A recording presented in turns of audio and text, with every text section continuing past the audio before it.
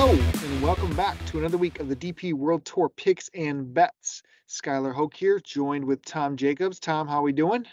I'm good. I'd be better if Ollison didn't leave 2 putts 1 inch short on the back 9 to miss out on the playoff by 2 shots. But as someone correctly pointed out to me, he did also hold like 50 and 60 footers, so it kind of balances out in the end.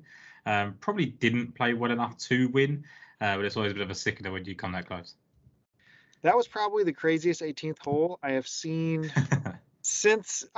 The thing is, it's happened more often than once. I mean, that seems like a once in a lifetime type of thing, but I feel we have caught that once or twice a year on the DP Yeah. Tour.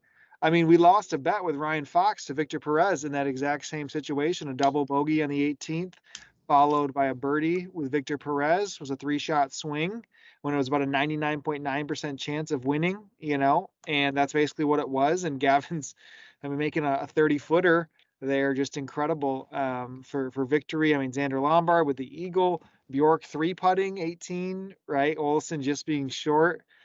Weird week. My long shots were nowhere near the board, but you take that with the week like that. It was a tough week because like we had different approaches, right? So I was very much like, I'm just going to go to the top of the board and kind of just stick to my guns based on how I felt the previous year went. And whereas you and many others, you weren't alone, went with it's a drop in class from the previous 2 weeks, and we can take some long shots. And I actually think that may come to fruition this week as opposed to last week because we're moving out into Asia rather than the Middle East. And we shall see how this week goes. But I wasn't too surprised to see. I mean, obviously Gavin's was, I guess he was triple digits. But to win with a double bogey on the last hole is never great.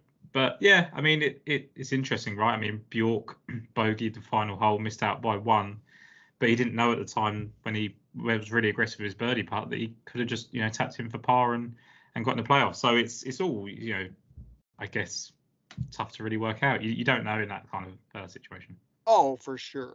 You'd be sick if you're a Bjork backer, but you want him to go for that opportunity in the moment every single time. And yeah, that he does. And I mean, most times it plays out like it did just a couple hours ago, at Pebble Beach when Rose approaches 18 with a 3-stroke lead. Like that's just the way it should go almost every time. But no, I think we're on to another week and an interesting week, to say the least, I would say, right? I mean, since we've been doing this show, this has to be probably one of the, count on a hand how many times at least you bring into a new area of the world that we haven't really been seeing the European Tour play as much, with a new course, one that the grounds have been played in the past, and by past, I mean still 4 years ago, when not even on the same exact course.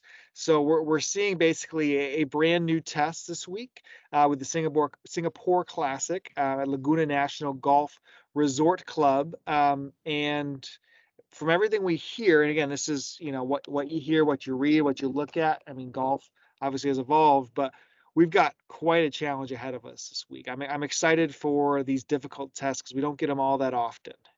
Yeah, it's going to be, if everything you kind of read goes as it suggests, then it might be like almost too hard and a bit of a tough watch, like the US Opens of past.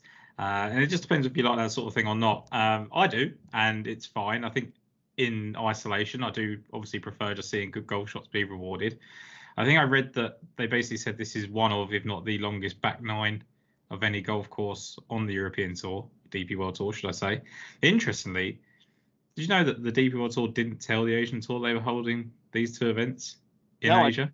Yeah, so the next 2, is it Singapore this week and wherever they are next week, both in the Asian Tour vicinity.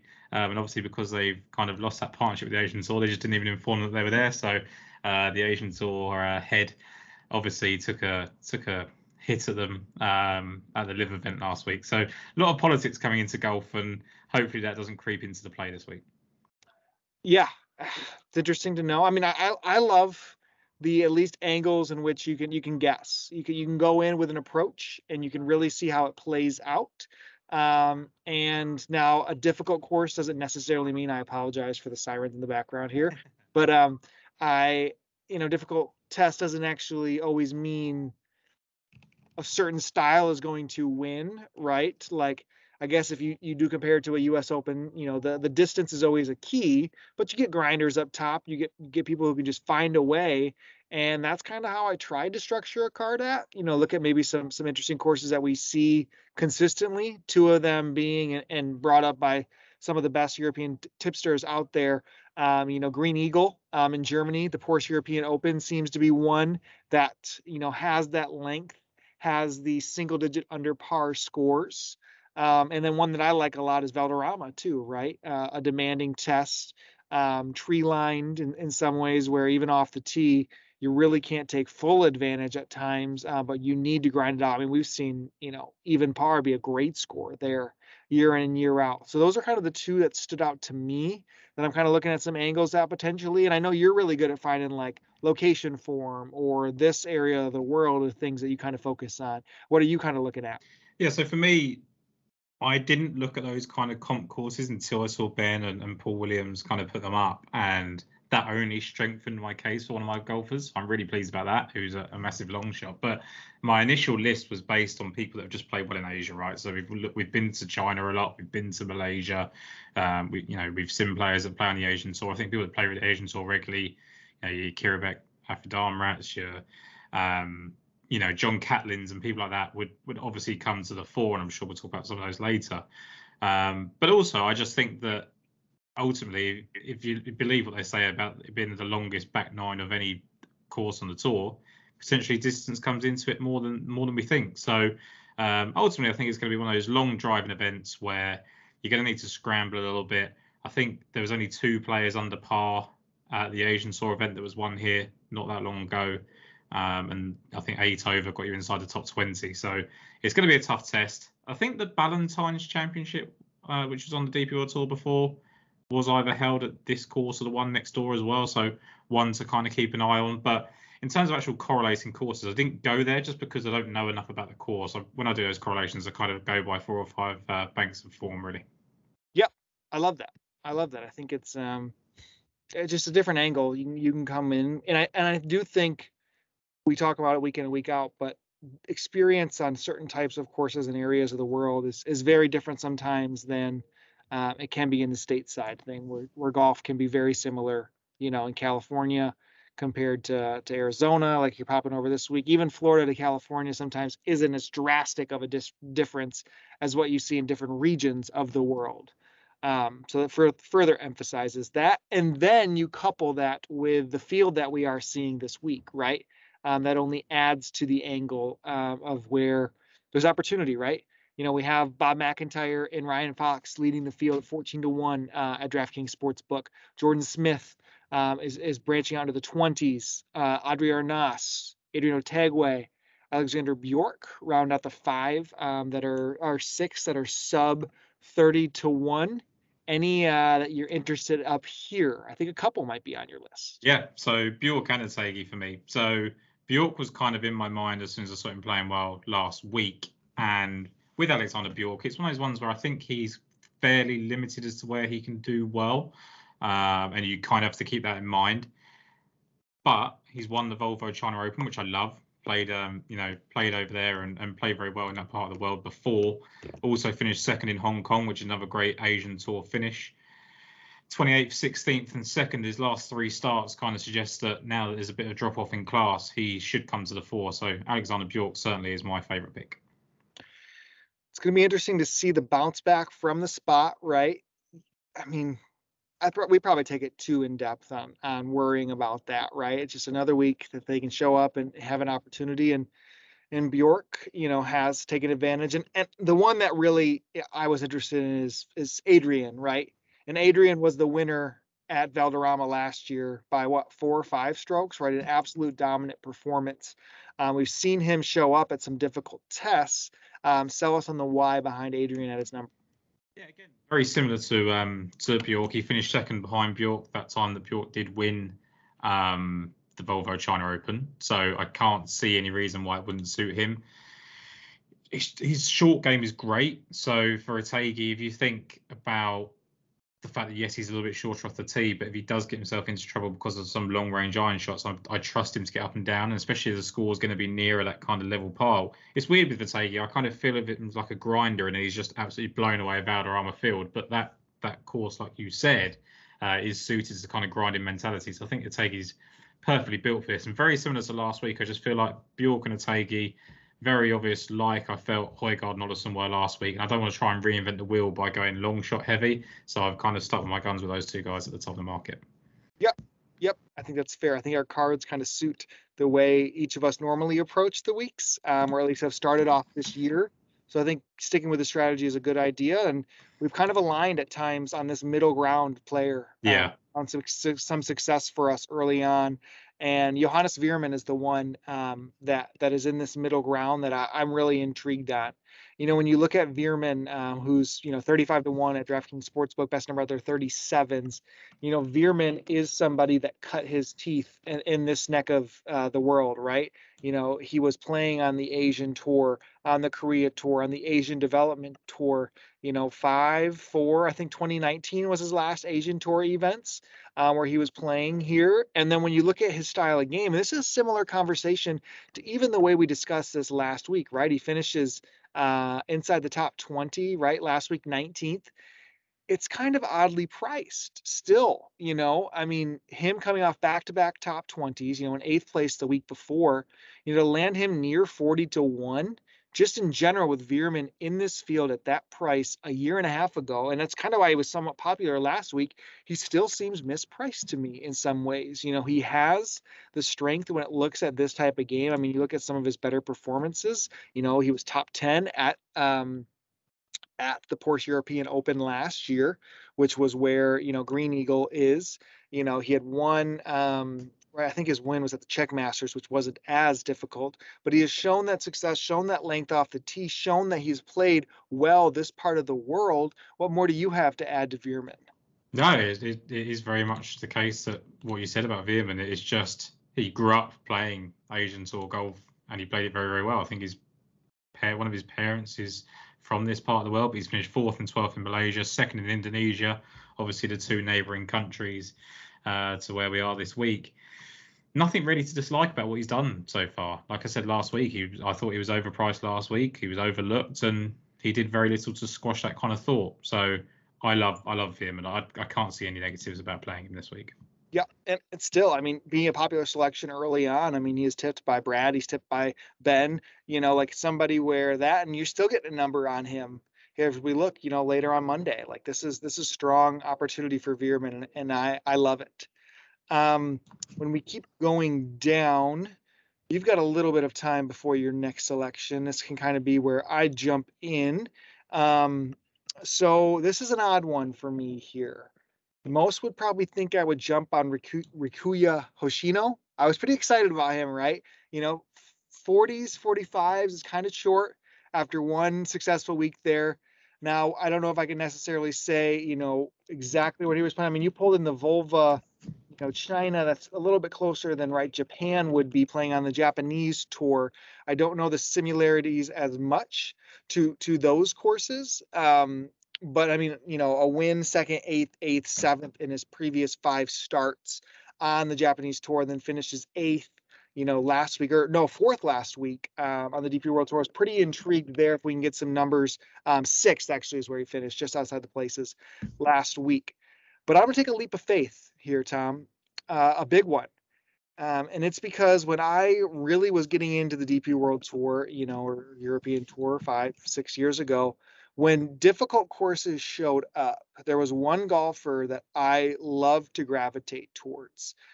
We don't have this event any longer, but the Hero Indian Open used to be the one that they would just, destroy them on. I mean, people would be quadruple bogeys left and right, like it was a difficult course, one of his best courses he has had. And to me, there's question marks with health. Hasn't played more than one event since 2021. And it's beef. It's Andrew Johnston. When you look at him, he did play in Dubai. He made the cut. He withdrew last week. Ras Al Khaimah said he had to get an injection in his thumb, but on his way to Singapore. So here we are on Monday again discussing. if Beef tees it up, I feel confident that he's completely healthy in the sense of, going to complete the event. If he withdraws, he withdraws. You get your money back. I'm totally fine with that. 70s, is a little bit lower than what you might suspect for somebody like him, but you go through the years and where Beef popped up the most was, courses that required short game skill and, a bigger test than most is where he really thrived at. And I'm willing to take the shot when we don't have much sample size on him outside of, 5 years ago when these type of things we was a lot and winning a lot, or I mean contending a lot, but man, the upside was sky high for Beef when he was playing at his peak. And I think there's also a little perspective in his life. You see him now with his youngest child that he has, seems to be happy, doing well, better mental place than he was when he kind of left the game in 21, right? So I'm excited for Beef's return, and I'll take a shot at 70-1. The only thing I have of Andrew Johnson, I always said that he kind of went downhill a little bit when his popularity grew because I think people aren't built to cope with that, and he was one of them. I felt the same about Marcus Armitage, who's someone that is fairly popular this week. I consider them very similar people, good ball strikers who have got a bit of a fandom because they've got a quirky nickname or their appearance or whatever. And I just feel like they get a little bit off kilter. They get a bit of an injury, not sure how they can come back, etc. But I just think with Beef, like he's a class player, and most of the time you would think 65, 70-1 isn't a bad price. There's just a lot of unknowns with him at the moment, like you said and alluded to, and I just feel like he's the type of player that doesn't really, his odds don't get elevated to match his kind of question marks, I guess. Yeah, I the field, I think the field plays into it, right? Yeah. You're having Bob being the favorite, deservingly so. Yeah, and I mean we haven't seen, steady short game out of Beef in a long time too, when it was able to pop at least. I just when I think about how I want to play this course out, he is just what comes to my mind, and so does the next guy, truthfully. And he's not in any type of form. He doesn't have any other health questions, but when I think of again those type of courses, I even think of Valderrama, where he was a winner, and that's John Catlin, right? John Catlin had a brutal end of the year. I would say he missed 1, 2, 3, 4, 5 out of his last 9 cuts. The other two made cuts for T59 and T60 in one event in which he popped up at Valderrama, T11, winner there. Even his victory against your next selection in Austria was a battle. That was a difficult course. I remember it kind of being a little bit longer. Maybe, I don't know. It was just, they battled it out. I think he won at 14 under. But they kind of stretched it from the field, both of those two selections. But Catlin is almost identical to the Veerman, protege, except he's probably more of a winner, right? Yeah, I yeah, mean, definitely. that's the thing that you can, bank your head on, lean your head on. I mean, he in a 21, 20, 19, 18, so a 4-year stretch, won 7 times. 3 of those being on the Asian tour in 18, in 19, one in Thailand when he came, and that back against the wall, man. I trust Catlin. I trust him a lot, and his short game pops up, but he just finds a way in these difficult type of tests to be there. So comfort around the world in that game, I'm in at hundreds. So the thing is, so you've got and I was speaking a little bit about this to Brad earlier and Jason as well. Like you have a decision to make with Catlin because I don't think he's playing well enough to contend and win. You've kind of pointed out to his miscuts and things like that. I think when he was playing his best, he was making cuts, not really doing anything, and then coming good at his best courses. But on the counter to that, he finished 11th at Valderrama, which is a sign that when he gets to those suitable golf courses, he can play well. So Asia is definitely the best place for him. That's where he cut his teeth. That's where he's, come to his best. He is a winner, does have the profile, scrambles well. Just wonder if he's just not in the form. And I would say watch him after a round and get involved in play. But he's the type of player that people know that you can trust him in contention, like you said, that if he's even within 4 or 5 shots, you're not going to get the price. So if you like him, play him now at the 100-1 because that'll be the best price you can probably get on him. Like if you want to get involved, I'm having a hard time seeing it just because he's not been playing well for probably a even longer than those missed cuts as well. Like I think you're going back to the Irish Open last year for the time where he really felt like he was playing well. Yeah, it's question, and that's kind of how I'm approaching the week is kind of diving in. I mean, yeah, Irish Open he had a great stretch, and he goes on runs. Like even when he won in 21, it wasn't the best lead in for him. He popped a couple weeks later for a fifth. You know, like he seems to carry the form, but you got to start the form somewhere, and it hasn't really started. So it is. He's a limited player, so you don't expect him to go on these kind of 10th, 15th, 20th win kind of runs, right? Yeah. You want to see something from him, and I haven't seen. I know he only missed a cut on the number last week, but it's still just like another week where he's only getting 2 rounds under his belt. His tee to green was much better last week. Yeah. And that's great. I mean, if like maybe in his head he's like, right, I'll get my tee screen game ready on a course that doesn't suit me at all, and I'll be going to Asia next week where I'm perfectly suited. You just know you have no idea what he's thinking. If he's thinking that, then great, he's a perfect bet, really. Yeah. Now in that I skipped over your selection here. Remember the playoff between him and Kiefer? That was it was tough. It was like unbelievable. And then right, he pulled the Daniel Gavins where he double waterballed it on the par 3 after Catlin like bounced it off the wood. That was a fun one. But hit me, talk me into why on Kiefer. Yeah, I mean Kiefer for me was we were looking at driving accuracy for this event originally, and I think there's probably more distance that needs to be involved in accuracy because of that back nine, but there are plenty of water hazards here. There's plenty of sort of positional shots that even on the shorter holes, you need to be on the right side of the fairway. And Kiefer leads the Tour Tips rankings for the last 3 months in driving accuracy. You go back and he was kind of, I think, 7th overall for the year last year. He's right up there right now as well. Atagi's probably the only kind of more accurate driver of the ball in this field. So that's a massive plus. Then you look at the fact he's kind of got 5th and 12th place finishes in Malaysia, which I like. 5th and 11th place, I'm obviously doing him a bit of a service, actually. He's finished 38th in both of those 2 events in Abu Dhabi and Dubai as well. So, again, you're kind of expecting him to take a step forward now that the field is weakened a little bit. The price wasn't great. I mean, the 70 to 1, 75 to 1 number isn't, outstanding. But I just think that a player of his pedigree, you mentioned the fact that he lost in that playoff. He's also won last year on the Czech event, the Czech Masters. He beat Gavin Green, which again kind of gives me some sort of hope that Gavin Green would be someone you'd probably look to in this part of the world. Beats him. He's lost the playoff to Rafael Jacqueline as well before. I think that's 9 extra holes to do that. So he's, conceivably could have been a 3-time winner on the DP World Tour. And it just feels like a part of the world and a strength of field that he can relish. And yeah, at 75 to 1 on DraftKings Sportsbook, I think Maximilian Kiefer makes a lot of sense. Yeah, I think getting over the line, he's one of those golfers I think it meant a lot to. Yeah. Like, when he was somebody we just knew almost if he sniffed contention, it just was we were waiting for a fallback. I remember when he tried to chase down Higo in the Canary Islands. He tries to chase down Catlin, and he almost gets there both times and just falls short. And it was very strong to get over the line for him. I think there's another popular selection in this area that makes sense after 2 top 15s. That's Rafa Cabrera Bello. I think he definitely finished the year out stronger than the way most of 2022 went for him. And you could see him with he's a journeyman. Somebody who's found success in this area of the world in the past.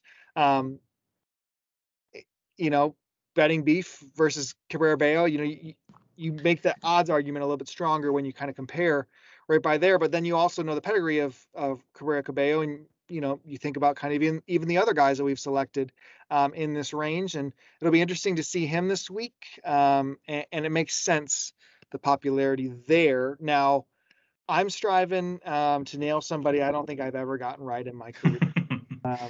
I've given up trying. It makes so much sense for Will Besseling to be successful this week. So much sense. You finally, show a little form in your final, your last 4 holes. You get our boy Baraf on him, just ready to shove in any sign of life you get with Besseling. And then, you see him, he's top 12 in tee to green. He is strong off the tee again. And he's somebody who normally, is one, I would say he's one of the sneaky best drivers in all of the world. Like he is probably a top 5 driver on the DP World Tour. If you really thought about it, now, as of late, it's been bad. His game has been brutal. But again, where does he pop up recently? He makes the cut at Valderrama. There was a stretch of made cuts with nothing. His best finish of the year was that second at Green Eagle. You go back a little bit further and you see another place where he had success. But again, that Valderrama with a T3 being probably his best finish since he came on to the DP World Tour. And this was another course comparison that a few people brought up was Leopard Creek. Yeah. And Leopard Creek is a strong test, difficult test, longer. I think it's a really good comparison. And we've seen Besseling do very well there too. So those three courses you build in, and that is the profile of what he has been. And he comes off a good week of finally breaking through a little bit. And I think the 100-1 is nice. I do like that number with Besseling.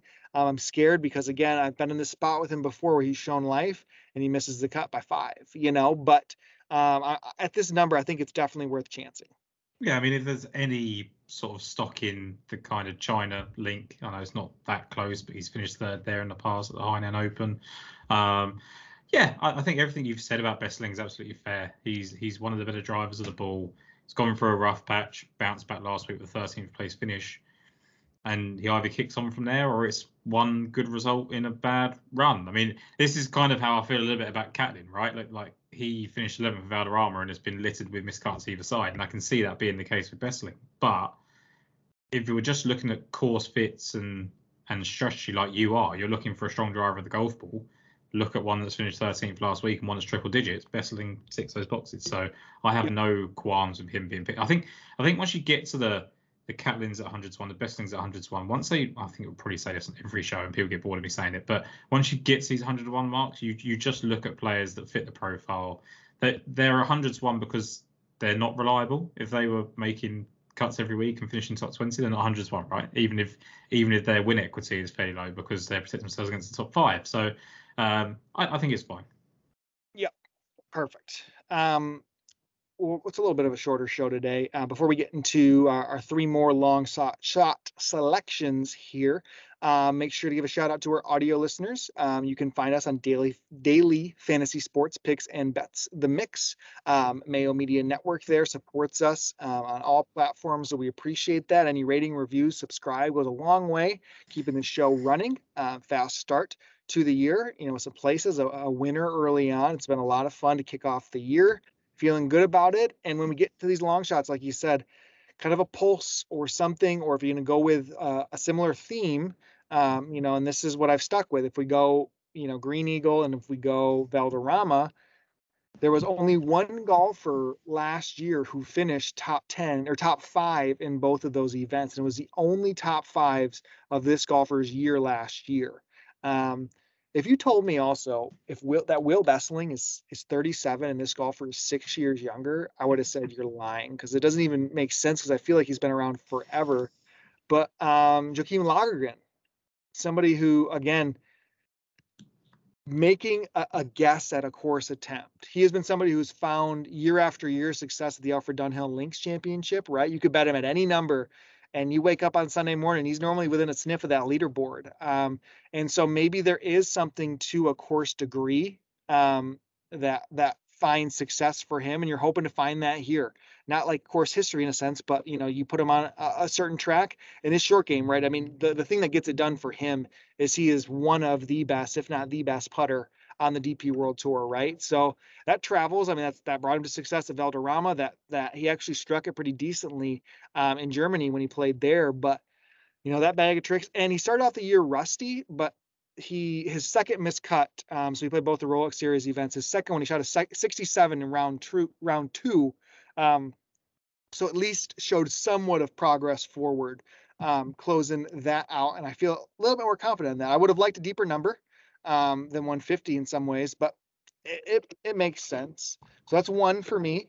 And then if you didn't think I was going to have an amateur on my card, you guessed wrong. Come on. So if we're going, there's 2 of them actually in the field that caught my eye. Wang Yi Ding is one of them, who was a U.S. junior champion a couple months ago. I think it was last summer, who popped up on the Australian events recently. But I am going with the one that probably caught the world by storm, in my opinion, last year. And it's going to be tough, Tom. It's going to be really tough. Rachanan, I know how to pronounce the first name. It's Chanananawan. That's You're, not bad, man. I mean, look, I'm not doing better than that. Pronunciation is not my strong point, so Ratchenon is good for me. So like TK, that's Yeah. what kind of goes by. And he's the amateur 15-year-old, or he might be 16 now, that is on live. That got, he's the only amateur on live, right? The other guys made the leap at least to professional when they made that jump. And he's the one that won an Asian tour event at the age of 15. So, when you look at where he's found the success at, right? He has played in this area of the world. He had a T4, or I think it was a third at the Thailand Masters, a third at the Singapore International last year on the Asian Tour. He won the Asian Mixed Cup. I double check where that Asian Mixed Cup was at. But again, he's just played events in this area of the world and had success at a young age, right? So I think at 150s, I mean, he was in the Asian Tour event last week, T6, the halfway point. That was a bona fide, I want to say PGA. It was as strong as a PGA Tour event. Right? It was a really strong event. But like he was T6. He blew Yeah. up over the weekend, really bad on Saturday. But heck, I mean, being sixth in that at halfway point is very strong. Do you know who he was paired with on Saturday? Probably with some of the big boys, right? Well, I'm just thinking that is probably going to have an impact. Like I remember there being a big video for Ratchenon at last year's Saudi International, I think, or maybe a similar event where he was getting a lot of exposure, a lot of kind of videos at the start. I can't remember who it was, but someone went over and sort of congratulated him on his amateur career so far. And this Asian Mixed Cup he talks about was in Thailand, so it's close enough to be relevant. Like you said, made him the youngest male winner on a major tour. He was 15 and 37 days old. So to me, that I knew you were going to pick him. Like this is just right in your wheelhouse. But the sixth last week after 36 holes really kind of encouraged me, I must admit. He was paired with big bad Jason Kokrak. It'd scare any man. Yeah, that dominating presence. But yeah, like I mean, look. Maybe it's Jason Kokrak's not very friendly, doesn't talk to you. It's just the leaderboard, right? The halfway point. Answer, Young, Saddam, Kanawa, John, Kawa Kanjana, Saddam, who SADOM, the one who's been a lot of success in the Asian Tour, right? Leishman, Oosthuizen, Herbert, Kokrak right around him, Richard Bland, HV3, Reed, Paul Casey, all those guys are in the final groups with him. And then it's Snyman, Saddam, and Ratchenon that are paired around those guys, right? Like it was a big leaderboard to be a part of. Yeah, I just think that, look, he is still 15. He's 15 until the 4th of March. So, yeah. Yep. Awkwardly, I turned 30 2 days later. So that makes me feel a bit older. But he, there's just nothing negative to say about him. What can you say negatively about a 15-year-old that's playing as well as he is? Yep. 100%. 150's there. All right. Close us out on your long shot here, Tom. Yeah, so this long shot, as I've sort of alluded to earlier, is one that I absolutely loved. And then I read kind of Ben and Paul's pieces as well and feel much better. So I picked Alexander Levy, purely based on his Asian form. So he's a 2-time winner at the China Open. He's also got a third there. He's got a third at the Thailand Masters. He's got 4th and 8th place finishes at the Shenzhen International, which is in China as well. 14th in the WGC HSBC Champions. 25th at the Valentine's event I said was here as well. That in itself is a massive bank of form, right? Like that is everything. Then you look at Green Eagle being a comp. He's finished 2nd and 13th there. He won that event the year before at the other course, which I could never pronounce, but it's basically a similar sort of test as well. So we're talking about Levy, who has undeniable form in this part of the world. He on his day is up there with the very best in this field. I would put him close to the likes of Smith and McIntyre and people like that if he's playing his best, which it's been a while since he's done that. But you go back to kind of last year and he was completely written off. I think he missed most of 2022. I think he played maybe 4 or 5 events and he missed cut twice, withdrew once and made 1 cut. It's been a tough time for him, but he came back at the Abu Dhabi Championship, made the cut, finished tied 50th. He's missed the 2 cuts since, and that's the kind of concern. This is where the Andrew Johnston argument that you would make is that they've only been gone missing since injuries. So I am going to take a chance on Levy because he's 200 to 1 Yeah. in that respect. You know, like that's my only thing. Like the only negative I can find about both of those golfers is that their form since they've come back from injury hasn't inspired. But on their day, at their best, these should be the perfect golf courses and tests for them. Yeah. Basically, there's 3 golfers like that. Callum Hill, Andrew Johnston, and Alexander Levitt, right? And then what is Hill this week? He is 66s, right? So what's the reason for Alexander Levitt being 3 times the price? I think I'm one time. I like that. Probably just because he's been out so long. Like it has been Were too. I mean, they missed like all of last year, right? Yeah. I mean, I just think at 2021 he finished second at the Kazoo Classic. It's not like he's not played well ever for like 5 years. This is a 5-time winner on the DP World Tour? Should be 1, 2, 3, 5. Yep. Pretty impressive. That's interesting. Yeah, that's interesting. There's not many of those in this field. I can assure you of that. 32 years old. Got that pedigree. You know, twice in this event. Lost the playoff at Green Eagle. Yeah, I have nothing negative other than the fact that he's been injured and I don't know quite what state he's in since he's come back. Yep. That is intriguing. The other one that was intriguing that I didn't mention because his price is a bit lower too. We talked Hoshino. Histatoon was the first round leader last week. Yeah. We kind of talked about him when he graduated, right? Like pedigree of, Japanese golfers coming off the Japan Golf Tour that are being winners. If you look at one that was a number 1 amateur in the world at one point, he has had 3 stars on the PGA Tour now in a row. He made 2 of the 3 cuts, basically dead last of those who made the cut. But that's Taiga Samakawa. So he's playing this week. He's 80 to 1. I mean, he had 1, 2, 3, 4, 5, 6 wins to his name this past year, or in his last 25 starts, I guess. So 5 of those were in 2022. 1 being on the Abema Tour as an amateur, and then 2 being on the Japanese Golf Tour.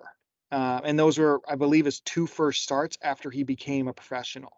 So, it's priced in 80 to 1. You're not getting the Gonda 500 to 1. But he's somebody to watch early on here too.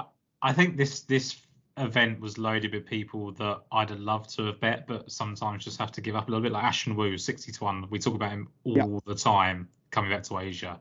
I thought Cabrera Bello was one. Gavin Green was very, very hard to leave out in this part of the world. Matthew Pavon played incredibly well last week for most of it. And I'm glad he didn't win because I talked about him and didn't bet him. So yeah, I think that's it. I don't want to keep going on. We want to wrap these up, but just a week where there was a long shortlist.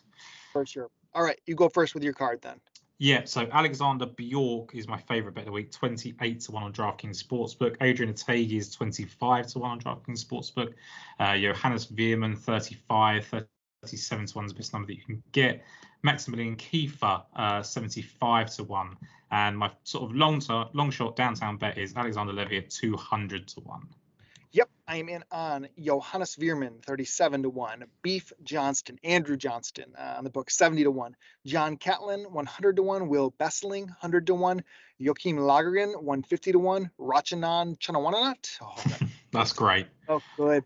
150 to 1. I think I'm going to join you there on the Alexander Levy too, just to take a shot at such a deep number. Best of luck, everybody. Again, we have a fun week ahead of us. Hopefully the difficult test where they battle it out. I love those even par, good score. I appreciate that. Now it is a par, or expected to be a par 72. It played as a par 71 prior, so that could adjust that by a few strokes, but you score under par, you got a chance this week. Yeah, and I think I just love these events in this part of the world. Like they come on at a nice time, like really early in the morning over here, really early for you guys. But you wake up and the rounds are already in full flow. I like that, so I'll enjoy this event. Yep, amen. Good luck, everybody, and we will catch you around next week. Thanks again.